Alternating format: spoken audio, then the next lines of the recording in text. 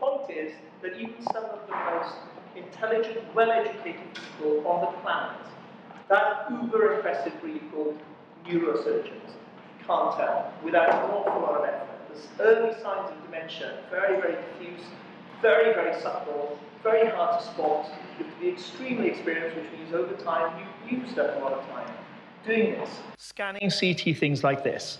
My voice has just changed. And that means, of course, that you have less time to spend with your patient, less time to think of strategies for survival and care, and less time to perform neurosurgery. So this rather brilliant young man, who I tracked down and spoke to over the weekend at a university in San Francisco, came up with the idea of handling 2,000 scans to a computer to scan. Scans from 1,000 different patients. Guess what? One trial, 80% hit rate of spotting even the earliest signs of dementia. In another trial, 100%. And he's a young man. He's got a long way to go. So this has got a long way to go. So imagine the impact that a computer can just do the scanning, freeing up the brain surgeons to do brain surgery. This is just one simple but quite dramatic example of how artificial intelligence can help us live longer, live better, and be more human. Because we've just heard Descartes' words, I think, therefore I am, cogito ergo sum. Being in charge of your critical faculties is pretty high on my list of what it takes to be human. So why do we fear artificial intelligence so much? Why does it scare the living daylights out of a lot of people? And it does, because in research that happily coincided with this talk for an agency that I advise in London, 42% of the people we polled, and it was hundreds and hundreds of people, we're creeping up to 1,000, fear artificial intelligence more than they fear Brexit. This has happened over the last few days when Brexit has been in your face with all the sort of uncertainty that creates. Artificial intelligence scares people as well.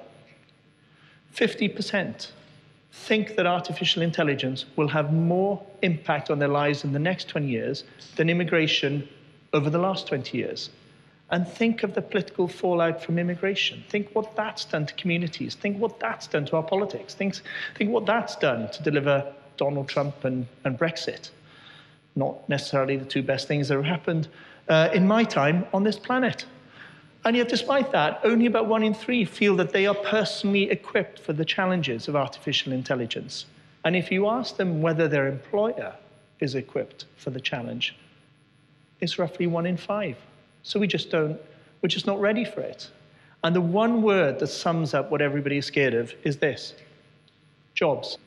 66 million jobs is a conservative estimate of what artificial intelligence could do as the grim reaper of certain industries. 66 million jobs in just 32 countries surveyed by the OECD. There was a survey done, or a piece of work rather, done by Oxford University 5 years ago that put the figure at 47% of all jobs in the United States could be damaged by artificial intelligence, and about 35% of jobs in the UK.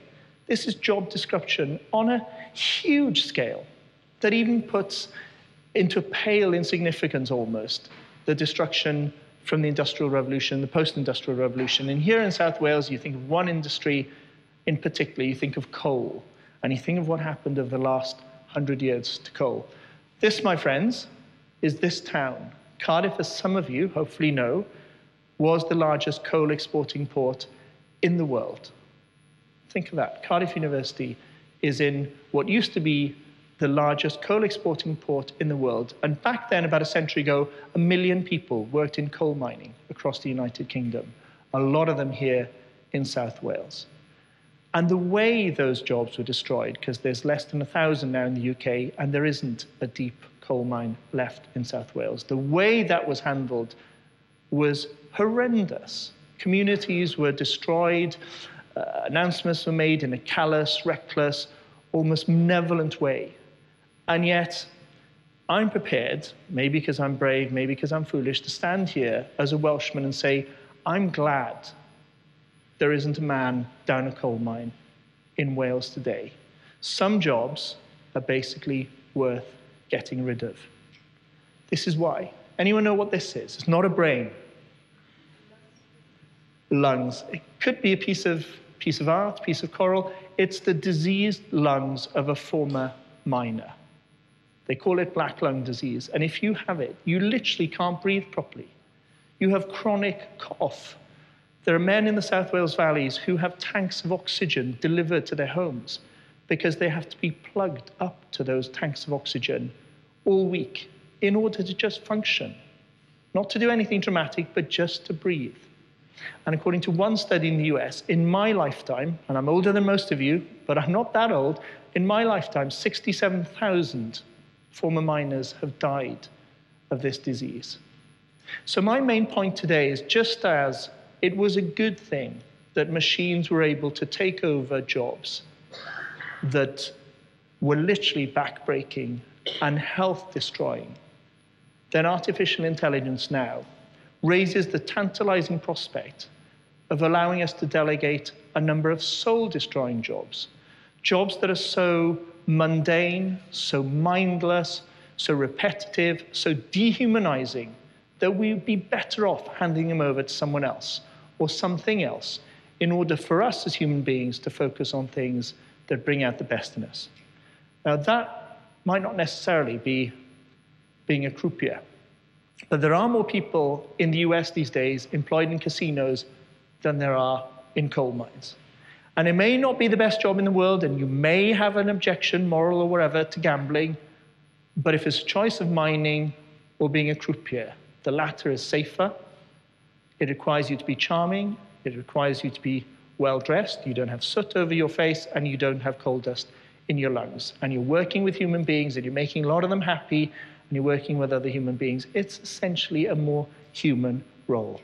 Another role. Why am I showing you a pair of perfectly manicured hands? It's because there's almost as many people employed in nail bars in the US these days as there are in coal mines. And by definition, here in South Wales, there must be more people employed in nail bars. Now, I'm not suggesting the average miner is going to be great at giving you a manicure. That might not be the case.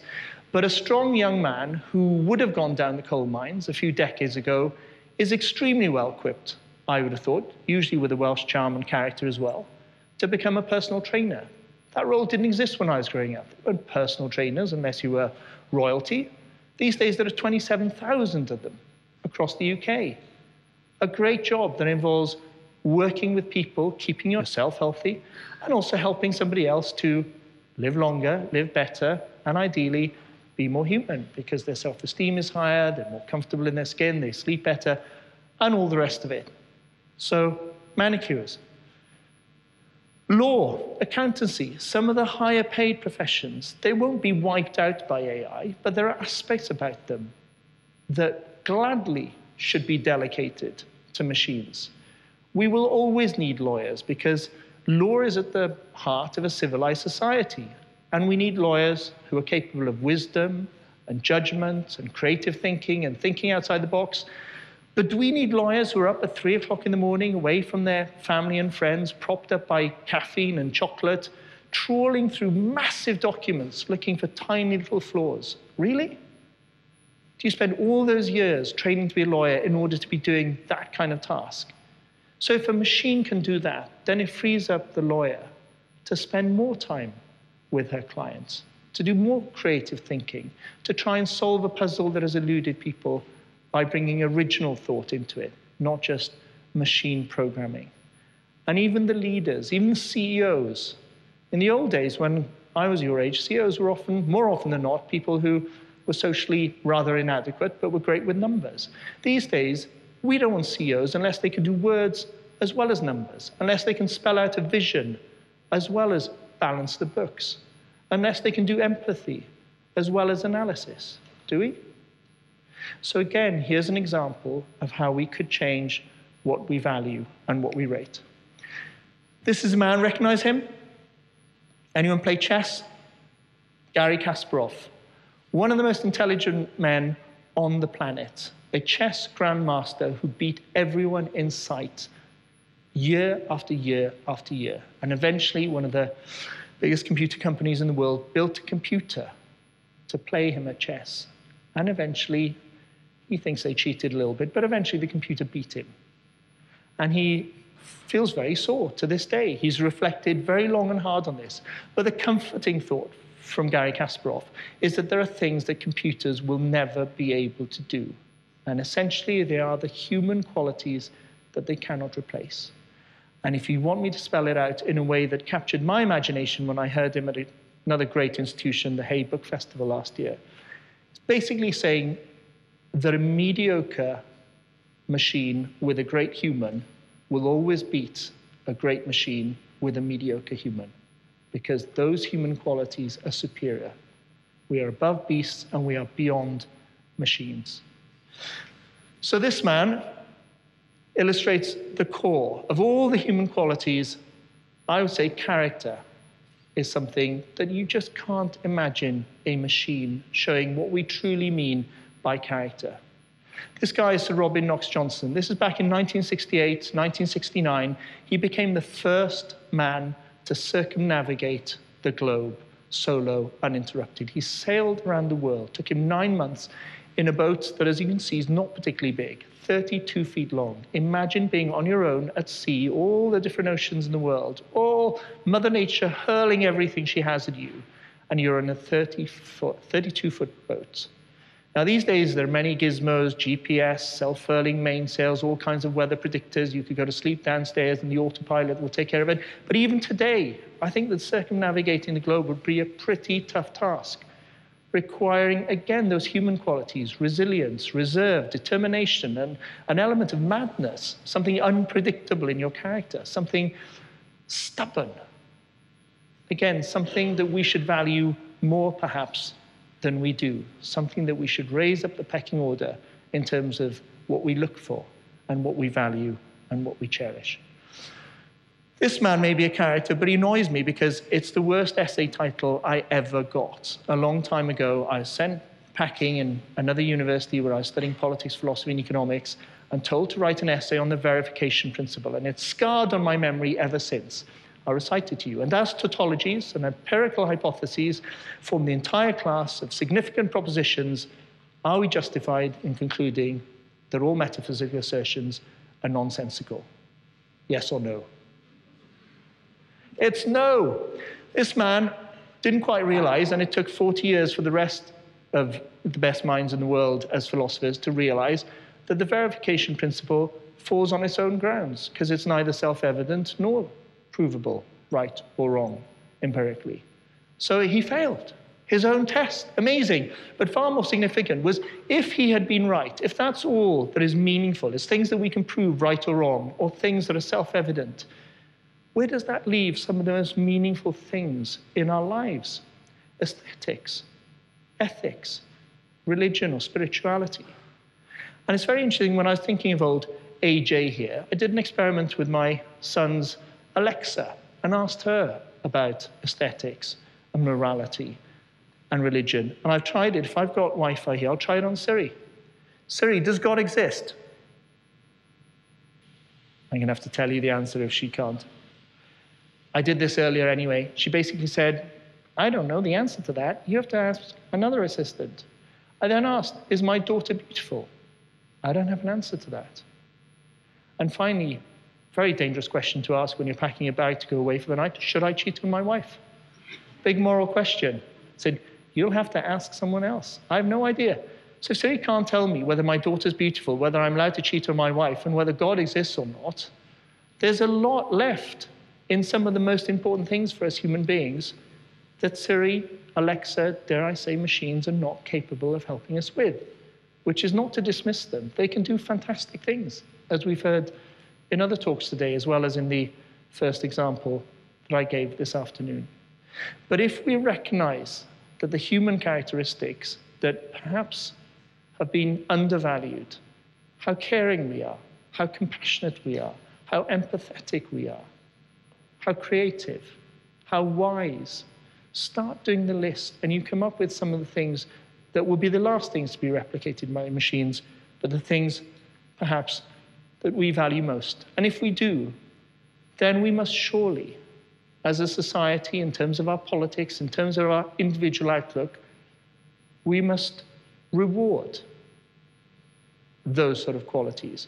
We must recruit those kind of qualities. We must promote those kind of qualities. And we must make sure that everybody knows that those are the qualities that we as a society, we as humanity, value.